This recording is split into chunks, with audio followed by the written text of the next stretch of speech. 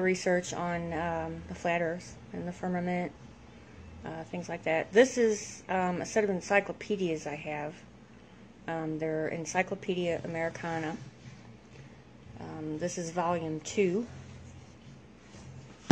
It's the A's. What we're going to do is look at what it says about Antarctica.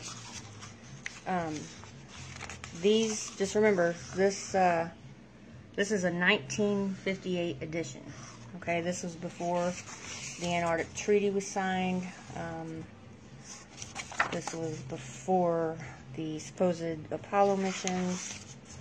I want to show you something that it says in here about Antarctica. It basically talks about all the exploration. It says here, Antarctic regions, excuse me, all the exploration. It has a few photos, not too many. This is the map created back then.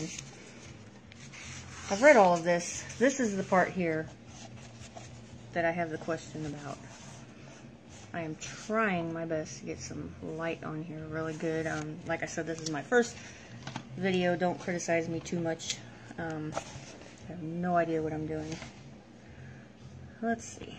Okay, I hope you can see this. They did flights, and it says, these flights prove the inland areas to be featureless in character, with a dome 13,000 feet high at about latitude 80 degrees south, longitude 90 degrees east. Okay, I have no idea what that means. There seems to be only one definition for the word dome. Anyway, if anybody has any idea what this means, can explain this to me, I would appreciate it. Okay, thanks.